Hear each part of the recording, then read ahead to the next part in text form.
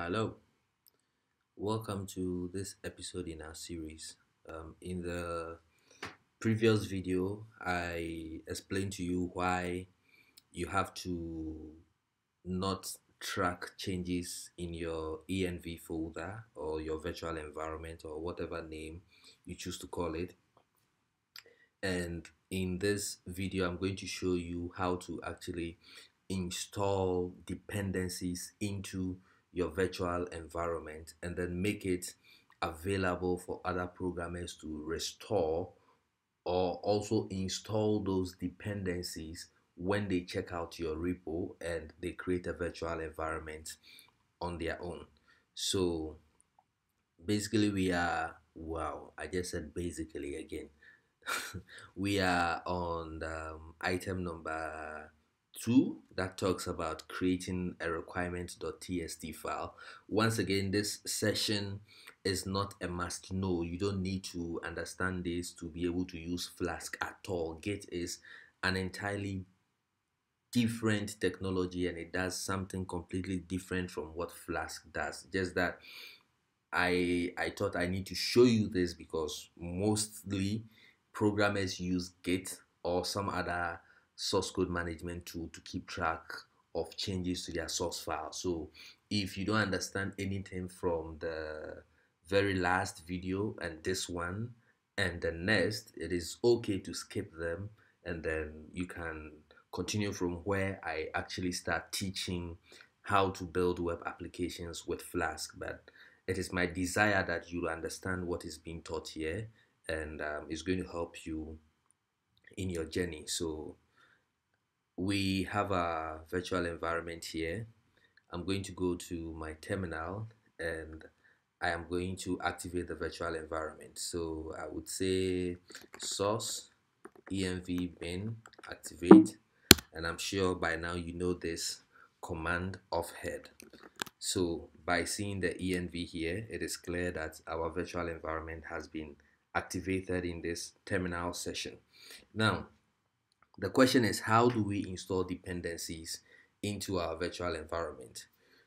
Beautifully enough, Python has a tool called pip. And pip is what we use to install and manage dependencies in our project. If you are using Python 2, then you have to use pip. But if you are using Python 3, you use pip 3. They actually do the same job. Pip 3 is for Python 3 and pip is for Python 2. Now, if you want to install a dependency, all you have to say is pip install, which is very easy to remember. You say pip install and then the name of the dependency. In this particular case, I want us to install Flask. Once I do this, the tool, which is called pip or pip3 in this case, is going to contact a dependencies management site. It's called PyPy, or there are different places where people keep their libraries. Now, pip3 is aware of all these repositories where it is able to find these libraries that are open source. So when you type pip3 install Flask, it is the job of pip3 to consult whichever servers it has to consult, and it's going to download those files and put them into your virtual environment. So what it means is that now I have Flask installed into this virtual environment. And the good news is that the Flask that I have installed here is not littering my global Python installation. It is only available in this virtual environment. So if I go to my global Python installation, I cannot use Flask. And this is the beauty of virtual environments. Let's go ahead and install another library. Let me see. And before we continue, you can see this test in yellow. It is not an error. It is just a suggestion to you. Pip is telling you that there is a newer version of pip and you are using an older version. So just upgrade to the latest version. And the command to do that is pip install -- upgrade pip. So I could do something like pip, let me try pip3 install -- upgrade pip3. Okay, it is saying could not find version that satisfy requirement pip 3. Let me see. Pip install minus upgrade pip. I think in Python 3 pip has been mapped to pip 3. So if I type pip, it does it has the effect on pip 3 because this virtual environment is actually Python 3. So I mean it is not an error, but I just felt like I should let you know. You don't have to worry about it. It's okay if you don't want to upgrade, but I mean if there's a latest version of something, it is cool to have it because probably it solves some bugs in the previous version. So that is the basic idea. Now I'm going to clear my screen and I'll show you how to see all the dependencies that you have installed into your virtual environment. To do that, all you have to do is say pip list. Now I want you to note that I didn't use pip3 here. I just said pip list. I could also have done pip3 list, and they are doing the same job as I told you in Python 3. When you type pip3 and pip, it actually refers to whatever pip has been installed in your activated virtual environment. So as you can see, we installed Flask over here, and what else did we install?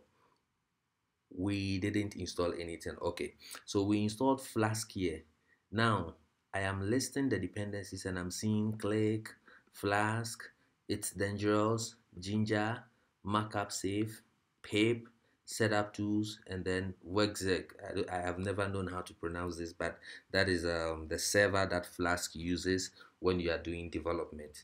Now you ask yourself, you installed Flask, how come you ended up with all these dependencies? The beauty about pip is that it does recursive dependency management. So when it is downloading a dependency for your project, it also downloads the dependencies for that dependency. What it means is that Flask as a micro framework depends on this, this, this, and this, and wexec, whatever it is they call it.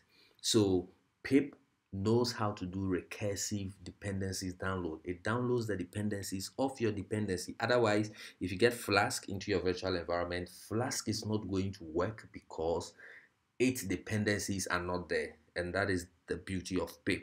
So pip actually downloads your dependency and the dependencies of your dependency. That is the recursive nature of pip. Let's install one more dependency. Even though we are not going to use it, I'm just going to show you how to download dependencies. So I'm going to say pip install pymongo, and this is the library that helps us to communicate with MongoDB using the Python programming language. So if I do, let me clear screen, and I'm going to do pip list, and now you see that pymongo is also installed as a dependency in my project. So basically this is the end of the video. The goal here was to show you how to install dependencies and how to list them, and I think it has been achieved. If you have any questions, you can leave them in the comments, and don't forget to subscribe to this channel. Your subscriptions are very important to me. They will keep me motivated so that I can keep doing these things. Thank you, and I'll see you in the next video.